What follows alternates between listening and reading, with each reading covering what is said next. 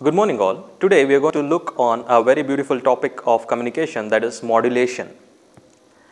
So what is this modulation? Modulation is a process of varying the one or two parameters of the carrier wave with respect to the modulated signals, that is a message signal. We just see the types of modulation and we just look into it, what may be its overview. Modulation. The modulation can be divided into two different perspectives. One is analog modulation, another one is digital modulation. First we see this, what is this analog modulation and its types. Analog modulation will be having first one AM, that is amplitude modulation, and we can go with second one angle modulation. First we see what are the types of amplitude modulation. Amplitude modulations will be having DSB waves,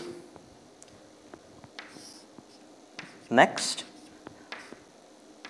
SSB, next VSB, and so on. What is this about DSB?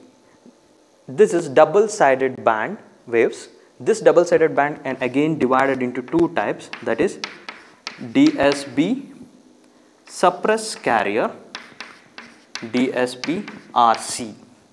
Second one is single sideband waves, and this is vestigial sideband waves. How about the angle modulations? With respect to angle modulation, it is again divided into FM, that is frequency modulation, then is PM, transpositional modulation.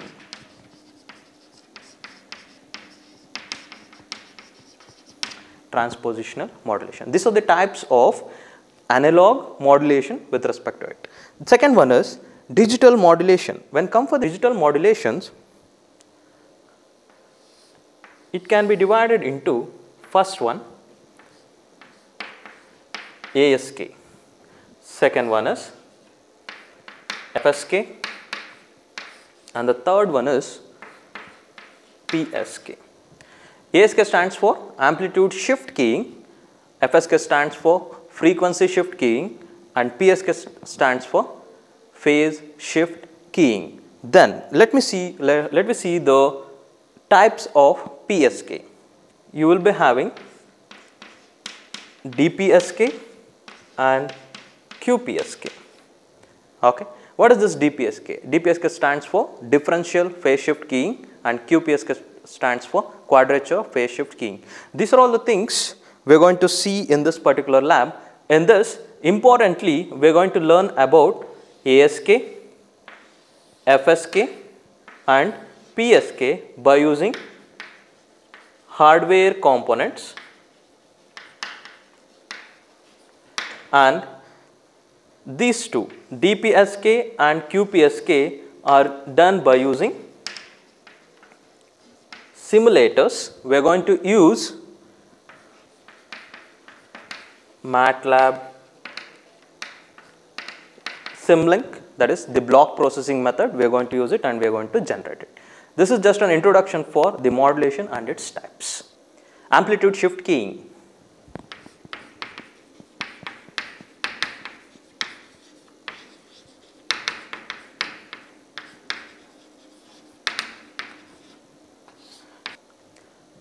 To do this experiment, we need to, the first one is, we should have a carrier signal, and the second one is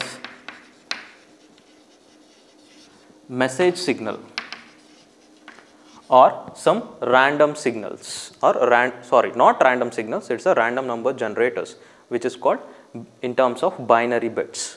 Okay, we just draw the diagram now.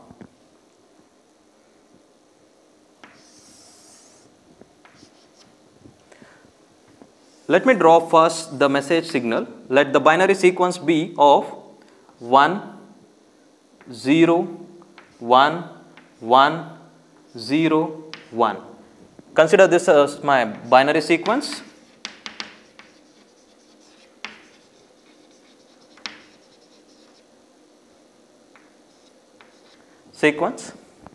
Let me draw a diagram for that. High, low, high, again it is high, low, high. Okay, this is the message signals. So the next one is we are going to draw the carrier signal.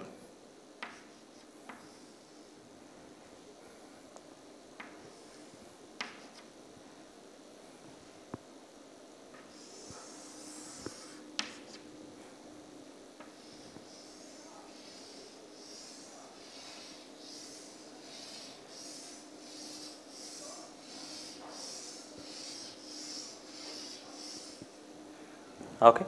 Then we are going to get the amplitude modulated signal.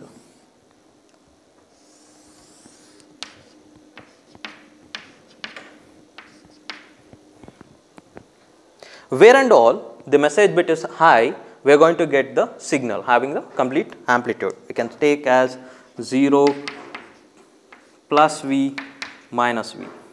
Okay. That is 0 to high or 0 to low. You can just check out here plus V, that is you are going to have a complete amplitude, where and all you are going to have a message bit of 1. You are going to have a 0 or the reduced in the amplitude when we are going to have a 0 as my message bits. So we just draw the diagram.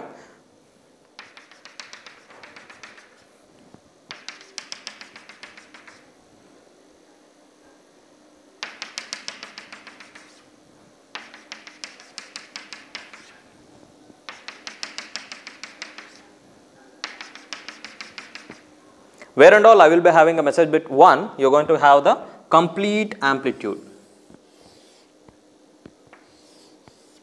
Okay. Then a little bit lower, or we can consider for an ideal case it should be 0.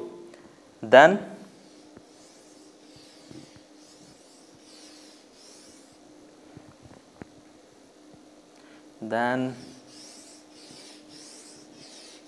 this is my ASK modulated signal.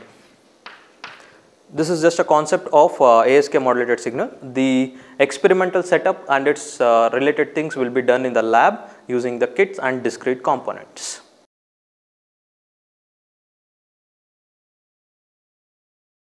Okay, as we discussed theory in the class, now we are going to realize that using the hardwares. Okay, this experiment can be done in two types, one by using the kit or by using the discrete components. If you want to use the discrete components, make sure that you have CD4051 IC and you need to work on it. So what are the things we do have in this kit? We just look at it.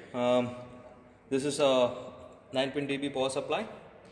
Okay, that will be provided to the kit, where exactly you will be having 3 different perceptions here.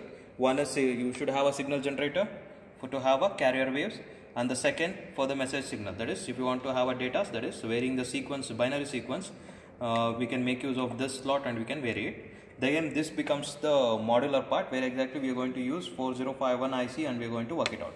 So now we look into the connections of it. First, what we need to do is connect the patch cords to the carrier wave and check out whether carrier wave is present or not. Switch on the power supply, connect it to the and the other end to the ground.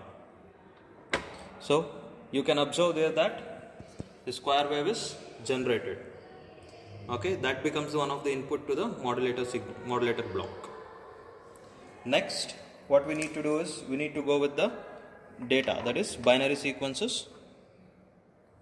After connecting the carrier wave, now we look at the data inputs, that is binary sequences. You can observe there the binary sequences.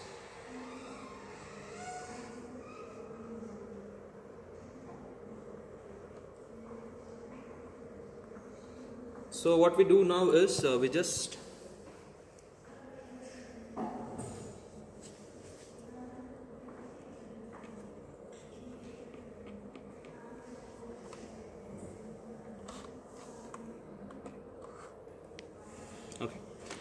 So binary sequences of present. We change the binary bits and we just check it out. So what we do now is we make 1 1 0 0 1 0 1 0 1 0. We just look at the screen now.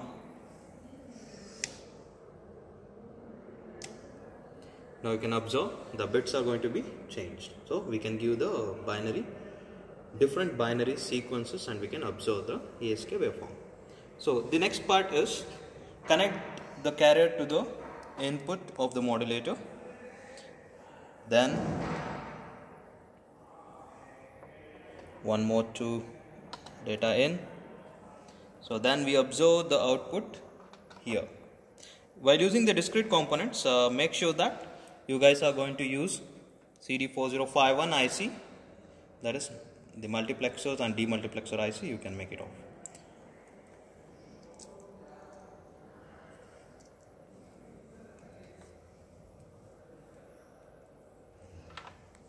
So switch on the channel 2 now.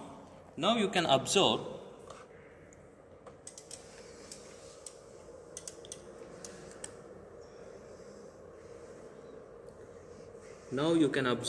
where and all the data is high, that is 1, you're going to have the full amplitude of the carrier wave. Where and all you're going to be data signal will be equals to 0. Okay, you will not be having any signals at that particular time. Okay, this is the demonstration of ASK modulated wave. Okay, next what we do is we go for the demodulated wave and we're going to check it. So we just remove the data now. Okay, data slot is removed and that to be connected to input from modulator to demodulator. Okay, now you can observe the yellow color wave is of the modulated signal and the above one is the data one. You can observe just there is a shift in the waves there. Okay, we just check out the data in now. Okay, we'll connect for data in and we just look into it. Okay,